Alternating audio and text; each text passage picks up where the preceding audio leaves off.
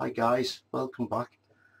I know it's been quite a long time since I'd said I'd make a video, but it's a lot, as you can see, there's a lot of figures on there I've had to paint, and I've also had to do a bathroom remodel for my wife, so that's took a bit of time.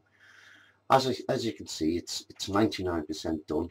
The only thing left to be done is a little bit of weathering. The shop interior on the other side needs to be done, but apart from that, it's all done. And I hope you enjoy it. My next diorama coming up is, I think I'm going to have a go at a 1/16 snow scene with German figures and such.